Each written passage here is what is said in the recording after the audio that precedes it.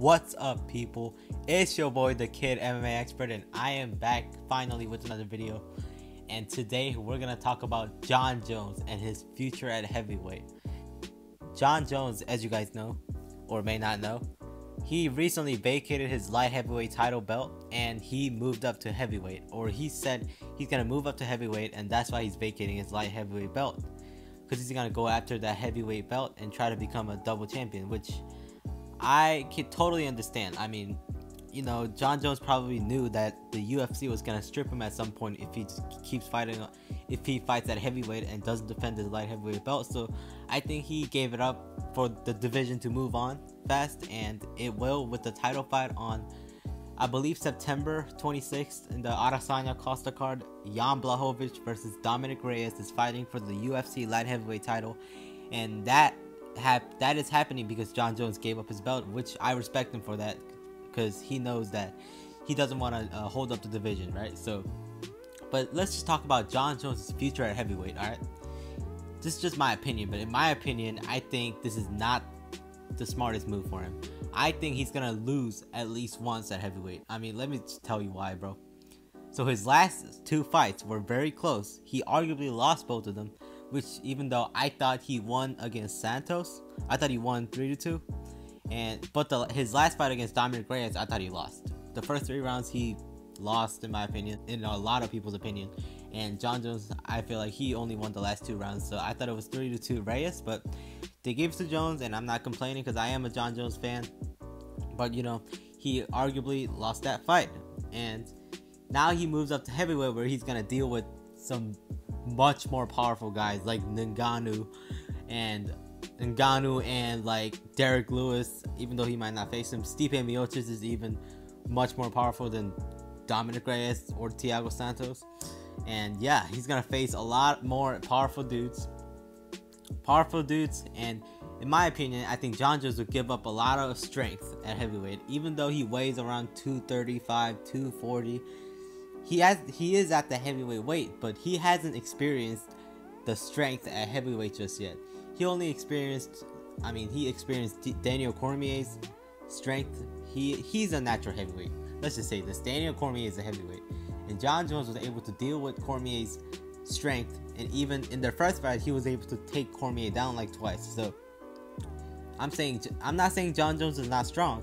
Jon Jones is strong, but he's gonna face the kind of strength that he's never faced before at heavyweight. So, and also, his last fight against Dominic Reyes is not a grappler, guys. He is a striker, and that was only his, I believe, like 11th professional fight, or 12th. And you know, I thought Jon Jones was gonna be able to take Dominic Reyes down pretty easily and be able to control him, but no, Jon Jones took him down about twice, and I believe he was able to keep him down for like 3 seconds each. Dominic Reyes was able to get up, deal with Jon Jones's takedown offense, and just, yeah, keep getting up. And I feel like that is a problem. That's going to be a problem at for Jon Jones at heavyweight. If he can't take Dominic Reyes down and keep him there, I don't know how he's going to be able to keep Stipe Miocic down, for example, or Francis Ngannou down. Like, they're much more stronger than Reyes, and they're much more stronger than Reyes, and they probably have better takedown defenses than Reyes as well. So if Jon Jones can't take those heavy dudes down, he's gonna have to focus on his striking. But striking wise, I believe he lost against Dominic Reyes and arguably lost against Thiago Santos. So yeah, Jon Jones plays it safe nowadays. Like, he used to just go for it, like against Gustafsson and against, you know, all the fighters that he fought when he was on steroids. He just went for it, and he kind of threw shots without caring. I mean, I'm not saying like he brawls, but he threw shots more than how much he throws them now. He like plays it real safe.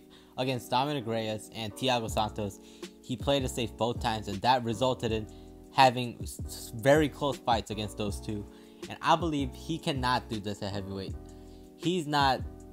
If he does this, if he plays this safe at heavyweight, like if they touch Jon Jones, I'm not questioning Jon Jones' chin, by the way. His chin is great, but we're talking about heavyweights. Ngannou, Stipe Miocic, they hit hard, and if Jon Jones tries to play it safe and rely on his defense and just leg kicks, I feel like he's gonna get caught at one point and get knocked out. Or even if he doesn't get knocked out, I feel like he's not gonna be able to win in those strike exchanges against those heavy dudes, and I feel like he's gonna lose. So my final verdict is this: Jon Jones, yeah, he has a chance to become great at heavyweight. He has a chance to win the title at heavyweight. He has the chance to beat everybody at heavyweight. But I think Jon Jones will lose at least once. I feel like Jon Jones will lose against Ngannou if they fought. I feel like Ngannou will catch him at one point and knock him out. And also against Stipe, I think that's the better stylistic fight for Jon Jones. But I still think Stipe is way stronger, much more powerful. And I think Stipe has a chin also. We saw him take shots against Cormier in their second fight and the third fight. So I feel like Jon Jones will lose to those dudes. And I'm a Jon Jones fan, so I hope that doesn't happen. But I feel like Jon Jones will lose at least once at heavyweight. So yeah, that's basically it, guys, for the video. Thank you so much for watching. Comment down below what you want to see next. If you disagree with me, you can disagree with me. But I'm just expressing my opinion as an MMA fan. So please don't hate. And yeah, I'll see you guys on the next one. Peace out, guys.